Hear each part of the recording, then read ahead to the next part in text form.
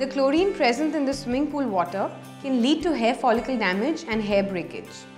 Chlorine takes off the natural oils from the hair. Once the outer layer of the hair gets deprived of natural oils, it eventually breaks and results in dry, frizzy hair. Don't worry. It is possible to maintain the healthy status of your hair by treating them with ingredients found in your own kitchen. Using natural ingredients, you can build up the oils in the hair and also nourish it with the required nutrients. These nutrients can aid growth of blood capillaries in the scalp that are responsible for producing the natural oils. It will also help in preventing hair fall and aid hair growth. Let's see what we can do to counteract the hair damage done by chlorine.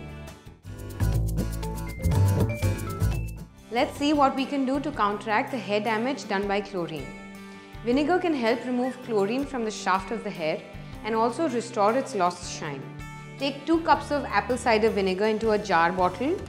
Add 10 drops of your favorite essential oil. We're using rosemary oil. You could add lavender or lemon. Cover the mixture in the jar and allow it to blend for 1 or 2 days. Once it's blended, mix half a tablespoon of this mixture in 1 cup of water. Use this on washed hair. After this, once again rinse your hair with cold water.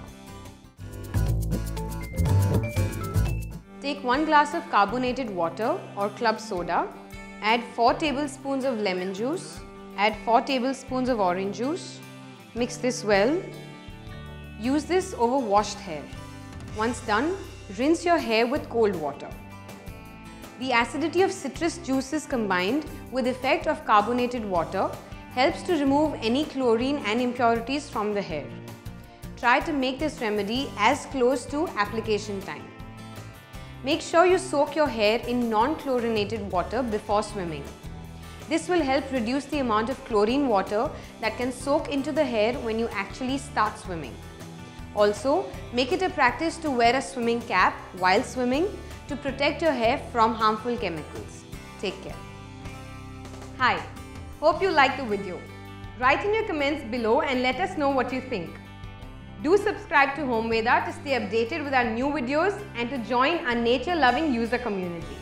I will see you again soon. Till then, take care.